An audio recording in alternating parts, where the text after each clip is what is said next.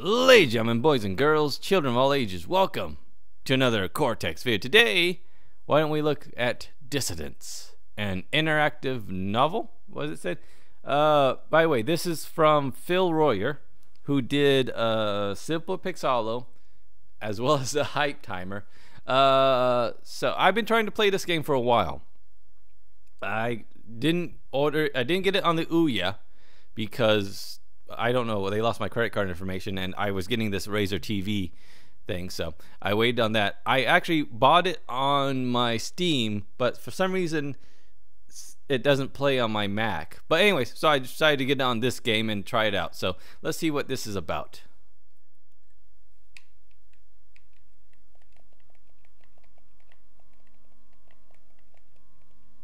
Oh, there we go. Sorry, it just took a couple tries to get it to work. I was worried there for a second. Anyways, let's begin, I guess. Let's see what this is about. Tutorial begin.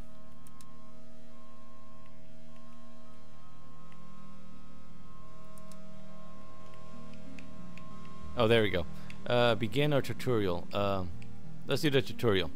Okay, so that was one issue. There was the controls, help menu, A, B, help menu, play, pause, plus, minus 10. Okay, I think I got this. Alright, let's hide this, and let's begin then. What is that, bathroom? Brittle, hold on, I was trying to get over here. Can I do anything? Nope. Can you? Okay, by the way, I was seeing what if I hit play. Anyways, Bartholomew Brittle lived in a 150 square foot apartment. Every morning at 9:42 a.m. he would rise and make English breakfast tea. Why not make it the night before? Oh yeah, people don't like iced tea as much. Yeah. Anyways, while letting the tea sit steep for 30 minutes and 14 seconds, he showered. Bartholomew was content. He had what he needed. A small bookcase at the end of the bed which held whatever adventures he wanted to have. The excitement in his life came from his work as a movie theater projectionist. He had all the journeys, thrills, and triumphs he could ever needed right there in the booth. He also had to watch some pretty crappy movies though. I'm just saying, you know, they're not all Rosebud. No, what was the name? Citizen Kane. They're not all Citizen Kane. By the way, that's a movie not a lot of people know, and it used to be considered the greatest movie of all time.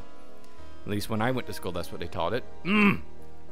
Seeing every film over and over again until his memories and scenes from the movies were seamlessly merged together. He often found it difficult to tell his own past apart from those of the characters in each film. Bartholomew had forgotten how many years he had worked at the Trivia Theater. He remembered the first time he had heard the whirl and felt the heat emitting from the projector as they flung film from frame after frame, I can read, in front of the lamp. At the end of a long evening, long after patrons of the theater had left for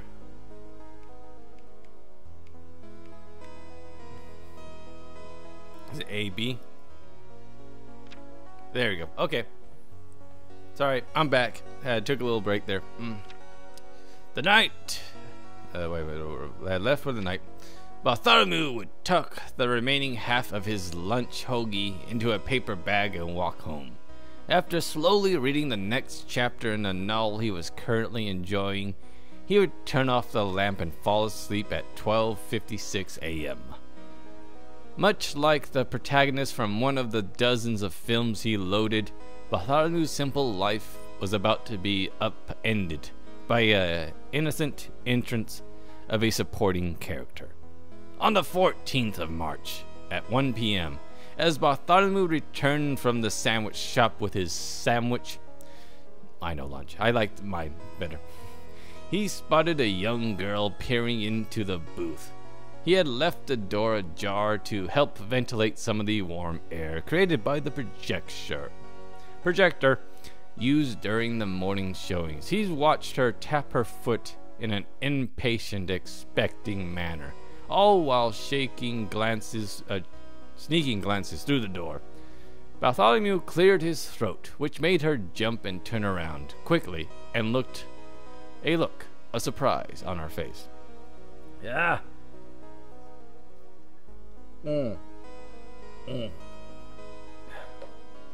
It's not English tea, but it does help my throat. Hi there. Oh, hi there. I'm Clementine Crew. What's your name? She asked, extending her hand in introduction towards Bartholomew. He suspiciously approached her, cautiously, overcoming his annoyance at having his routine interrupted. Can I help you with something? He said. He released her hand after a curt shake and walked past her into the booth, mentally preparing for the afternoon's first showing. He shuffled around the small booth, preparing in the projector to make sure it was operating correctly. The next showing of the new Steve McQueen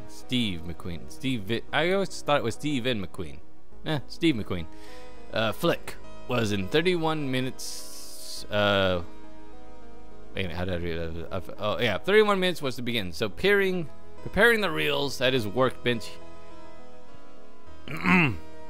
Yes, actually, I was wondering if I could ask you a question. Clementine had followed him to the booth and made herself comfortable in the corner. Man. Why does my indigestion always seem to interrupt when I'm doing voices? Alright. She pulled out a notebook, thumbed through several pages, then waited for Bartholomew to respond. He merely nodded instead of answering.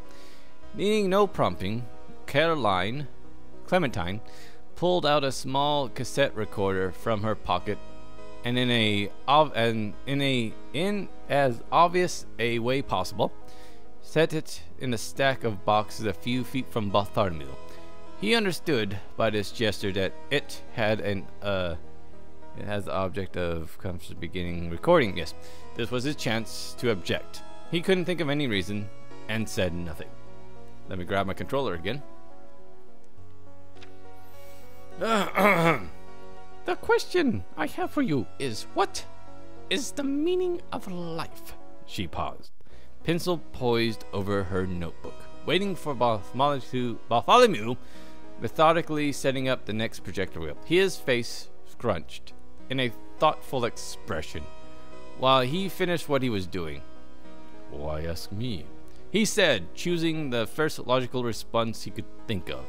She paused for a second, forming her thoughts carefully before saying, because you've seen all the lives. Excuse me? Aren't you the one who runs this projector? That means you have seen all the memories, other movies there are to see, and all the ways we thought to live so far, right? Bartholomew paused. He never thought about it that way. Well, yes, I suppose you're right. His face once again scrunched in thought. Sorry, the music stopped there for a second. He contemplated her question as it was one he had never been asked before. Well, that's quite a question. I haven't given it much thought. I guess the meaning of life would be the sum of total of whatever decisions we make in our lives. There's a better way to say this. All throughout life, there are choices we have to make, decisions we face that decide or seem to decide what the next decision will be. But I think that's where our lives will go. Oh wait, no, that's a new sentence. I think that where our lives will go is determined by some other cosmic force. The director. There is some being, director, or maybe a group of beings, the producers, Or maybe just the universe that decides what our lives will look like. But I guess the choice is this still him or Clementine? Oh well. That's still him. But I guess the choices we face are already known by the cosmic force. For instance, imagine that you go to get a shake and fries, and when the boy behind a counter asks if you want a small or a large, you pick the large because you're fat. Therefore, by some reasoning, the choice is only a choice to you. It's actually already determined whether you're going to pick the large or the small. That really doesn't answer the question. Let's see. Okay, how about this? The meaning of life is to get to the end of this. Who's speaking now? Oh, this is her again. Excuse me for a second. Actually, I'll be right back. Okay. Alright, I'm back. Sorry. I tried to clear my throat, give it a little bit of rest, drink some water there. See if that helps, but I don't know. Something's not right today, but we'll move on anyways. She said. That doesn't really seem to answer the question. Let's see. Okay, how about this? The meaning of life is to get to the end of the decisions, I guess. I guess at that point, the universe has decided we've completed our purpose, which ultimately it somehow decides, and we die, believing we've played a part to further humanity. This was dark. Bartholomew knew it. He loaded the reel. So is that... I see. Who was that? So that was Bartholomew saying that still. Okay. So Bartholomew's pretty dark, isn't it? Anyway, this was dark, and Bartholomew knew it. He loaded the film reel into the open projector and set the track. Once the projector door was shut, he turned to Clementine and shrugged. That's all I got. Does that work? He asked. His voice has changed a little bit, hasn't it? She carefully stopped the recorder, put both the recorder and her pencil and notebook back into her bag. Standing up, her face had a thoughtful expression, and she folded her arms in front of her. Clementine looked at Bartholomew and said, "No, there has to be more to that than the meaning. There has to be more to that to the meaning of life. If you don't mind, I'll be back tomorrow. At the same time, hopefully, you'll have more for me." And with that, she swiftly walked out the room. Bartholomew stood there with a confused expression on his face, trying to make sense of what just happened. After a few moments, he decided to push it out his mind for the rest of the day. That evening, he went home at the usual time. He pulled out an old can of tomato soup from the cupboard, most likely past its expiration date. Earlier that day, Bartholomew had eaten his entire sandwich while pondering why his appetite has been so high lately. He chuckled to himself and wondered if the girl really meant what she said. She wanted another answer. I can read sometimes. Bartholomew read another chapter of his book, then laid down into a dark, tired. He laid in the dark and tried to think of a better answer for tomorrow. At 12:56 a.m., he drifted off to sleep. Damn it! Why do I always pick books to read? And my voice never helps. Okay, so now we're in a puzzle. I can move. I can. Okay. By the way. So I push up and it goes all the way up there. So, all right, the maze. So what I need to do? Oh, is that it? I think I got it already. Because with mazes, I usually follow it backwards. But with my eyesight, I'm usually off. Like I think I am here. Nope, that's right. Okay, cool. So I unlocked the next chapter. Excuse me. 3/15/1969. The next day, Bartholomew worked at the usual time. He made the usual tea, stepped at the usual stepped at the usual increment, and then took his usual shower. Steeped, rather. Excuse me. I was about to say, how do you step in the usual increment? You steep the tea. Gotcha. Usually, this felt normal, but this morning he didn't feel normal. The discussion and thoughts of the day prior had taken his mind on numerous tangents. Bartholomew tried to throw the thoughts to the back of his mind by mentally running through the process of cleaning the mechanical portion of the projector. This was quite an effective, and in a matter of minutes, he had forgotten about Clementine, about the whole Clementine ordeal. Moment. Okay. Walking back from picking up his lunch from the sandwich shop, he half expected to have deja vu from the previous day and see Clementine peering into the booth. But as he approached, no one was near the booth entrance. Bartholomew relaxed, and he hoped this meant he could go back to his normal routine. I hope you have an interesting answer today, Clementine's voice startled Bartholomew, and he clearly dropped his bag lunch in surprise. She had made herself at home and stacked a real case from the other day home on the stack. Okay. Notebook in hand, her cassette recorder already prepared and ready to go. Bartholomew, now more flustered than surprised, set his lunch down on the workbench so he could grab the next reel.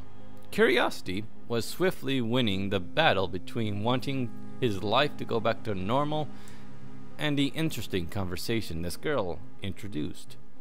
Out of the corner of his eye, he noticed her watching quite intently as his hands went through the motions of loading the next film. Her eyes didn't seem to miss anything. A few minutes passed before Bartholomew turned and properly greeted Clementine. "How are you today?" "I'm good, but I want to hear your answer. Are you ready?" She gestured to the recorder. Finger hovering over the record button, she sat. Thought that was, again, the end of the sentence. She sat, attentively straight back, head tilted straight forward, eyes directly unflattering at his own. Unflattering. He shrugged, then nodded, mentally preparing half-hearted answers he'd randomly pulled together just in case Clementine showed up. She pressed the record button. Then, I had a heart attack. Asked, "What is the meaning of life?" All right. I'll give you a bit more thought. I can see how my answer yesterday seemed a bit scattered-brained, so I'm going to build off of that today, and hopefully this will satisfy you. Don't make a joke. It's 3 fingers enough.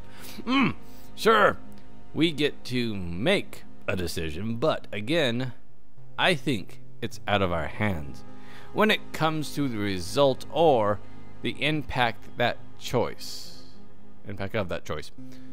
When we make a decision, we can only choose one path over another path based on our truly limited understanding of the context in which we make that decision.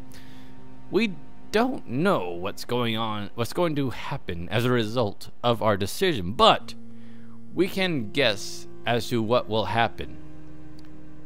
Isn't that all life is? A bunch of guessing?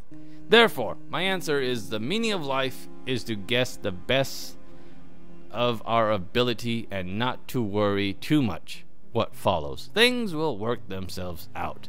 Sounds good? Sounds good enough? See, I wanted to end it with sounding good enough, huh? That sounds good enough for you? Clementine released the recorder button and stood up. No, again, that's not enough. Are you really giving this question any serious thought? I'll be back tomorrow. She left quickly as she had the day before. Bartholomew felt frustrated. He thought of a better answer. At least he felt he had. but he saw what she meant. He had created an argument against a meaning of life by removing the power for an individual to influence meaning in their own life. That night, he went home, this time with some fresh soup, clam chowder, and some sort of meat and noodle melody. Deep in thought, Bartholomew played with his small chunks of potatoes in his bowl. What is the meaning of life? He kept mouthing over and over. He tried to read the chapter in his book, but he kept letting his mind wander. He found moving his eyes down the line to text without actually reading them. Bartholomew tossed the book towards the wall in frustration. This is an easy question. Shouldn't we all have the answer to this? I guess everyone else doesn't have these questions thrust in their face regularly, he thought. He lay down awake until 1:41 a.m. Then sleep overcame his body and mind. Tomorrow would work itself out in its own time. This page was intentionally left blank. Okay. Cards. What am I supposed to do? So, what am I doing? I'm choosing. Oh yeah, okay. So, 10 of Swords.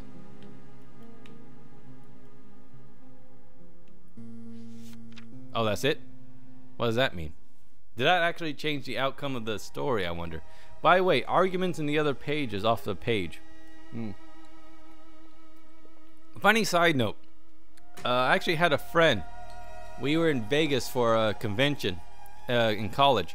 It was essentially his first time drinking, underage also. Hammered off his ass. We were walking down towards the Needle. He kept asking everyone he passed on the street this question: what is the meaning of life? He thought he was being deep and philosophical rather than just being a drunk. And I mean, he asked everyone. If you had your window rolled down at a stoplight, he would go to your window and ask you. We had to pull him away a couple times. Okay. Anyways. Excuse me. Very professional. 3/16/1969. Let's try that again. Bartholomew woke at 6:28. He sat up in his bed and shifted his feet.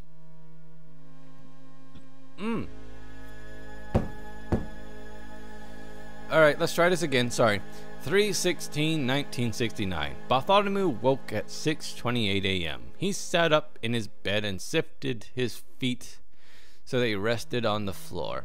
With his arms extended, pushing down against the bed, he stared at the blank wall parallel to his bed. The night before had been a brainstorm, some excellent rebuttals and arguments for today's answer. If he could remember them in the same state that sounded so clear to him last night. Again, it helps when you have a notepad next to the bed.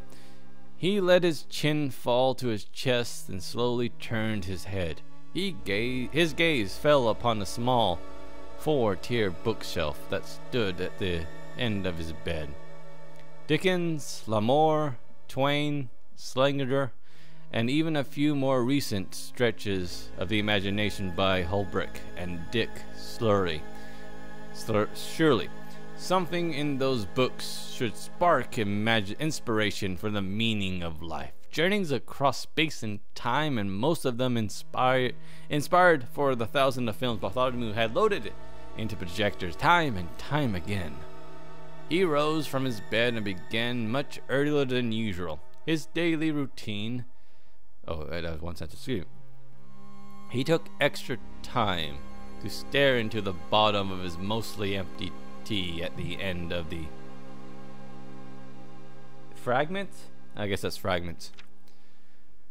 Oh yeah, fragments of tea leaf that sifted at the bottom of the liquid, dancing in the harmony with any shift of the cup. Bartholomew remembered why he didn't get up this early by choice. His mind buzzing with thoughts and ideas he didn't even notice. A few aggressive honks from drivers who nearly missed him crossing the street. I see, to the cinema. This morning's showing was expected with only a minor issue, with one of the projectors emitting a strange smell for a short time. Because of the earlier shift in his morning routine, Bartholomew went to pick up his lunch at 11 a.m. He ate half the sandwich, stored the rest in a small fridge at the back of the booth. He still had an hour until Clementine would arrive. He used that time to jot down some notes. Clementine arrived right on time, visibly surprised when she saw Bartholomew was already there and waiting for her. She placed the recorder on the box and made herself comfortable in the chair Bartholomew had brought in from the lobby. "Do you have a better answer for me today?" she asked once settled in. "I think so," Bartholomew replied, double-checking the reels. "Okay, what is the meaning of life?" Oh, Clementine. "What is the meaning of life?" Clementine pressed the record button on the recorder. He inwardly smiled to himself at how direct she was. Indigestion is the meaning of life. I mean, we're constantly learning what to eat, what not to eat, so... eating good food. And avoiding the bad. Anyways, what? Knowledge. Learning. Taking the things that we don't know and making them known through experimentation and research. A small smirk sneaked onto Clementine's face. He had prepared. Excuse me. I'm gonna have to edit out a lot of this coughing and stuff I'm doing. Sorry. I was thinking last night, and I guess I thought so much that I couldn't be bothered with the usual night of sleep. The more we learn, the more we grow. The more we can use what you can use to learn new things. Through learning, we open new doors and pick up new skills. This morning, I woke up far earlier than I should have liked. I thought about all the books I've read, especially the books I decided to keep. What do they have in common? There's always some theme of discovery, some knowledge becoming known that wasn't known before. Not just the plot either, but the general theme of these books is learning. I had to learn to read in order to read them, after all. Therefore, I think we add more meaning and purpose to our lives by learning and advancing mentally. The meaning of life is to continuously learn. Clementine looked at the floor and thought, what about those who don't have access? What about those who don't have access to the tools we have in education? Are their lives lesser because of that? I feel I have more questions than answers within this idea. Can there be a meaning that we all have the chance to access? There has to be more to life than this. I'll be back tomorrow. She gathered the recorder and walked out the door. Bartholomew sat back against his workbench and folded his arm. He left satisfied he had come up with with a more thorough answer, but dissatisfied that Clementine had so effortlessly poked P-A-K-E holes in his theory. By the way, I never got educated. Me never got mad at educated. Mama and them said I didn't do anything but book learning, you know what I mean? Anyways, he made sure to return his normal evening, half a sandwich for dinner, chapter before bed, and then lie in bed until clouded in his thoughts at 12:56. His last thought repeated the question that what could be globally accessed and qualified as a meaning of life. That was a sentence I think I misread. This page was intentionally left blank. The test. How many planets are there in the solar system? I went to school at NAU, which is in Flagstaff, Arizona, which is where they discovered Pluto. So this question hurts. Hello, this is me from the future. See, the future is being edited. Anyways, that's a nice metaphor. The future is always being edited. Anyways, so yeah, I played this whole game. The thing is, it's a novelette. So I read the whole thing, did the whole thing with all the game elements in the middle. It's something you should do yourself. Again, I could read it the whole thing, but then it's, again, kind of like telling you to buy a good book while also reading the whole book for you. So, yeah, so I'm ending the video here in the future of the game anyways. It's the past for you, so I'm lost in time here. But yeah, so again, it's a nice little story. Definitely interesting story to go for. It's available on Steam, Ouya, and is on Ouya. I know it's on Razer, Steam, and I forget where else. But anyways, I'm just here in Detroit editing the video, so I thought I'd put a proper ending to it, to tell you to try it for yourself and see and find out what is the meaning of life. Or a reason for life. Yep, anyways, so yeah, again, I just thought I'd put a proper end on this video rather than just feigned. I was going to do like each chapter one day, but again, it's giving away the goose, as it were. So anyways, so try it for yourself. It's fun. It's, again, it's not a game. There's game elements in between each chapter, but it is a story. So come into it knowing that it's actually more of a interactive story type thing. So more story, less gameplay, but it's still interesting and good. So again, just thought I'd put an end on it. So thanks again for watching, and see you next time.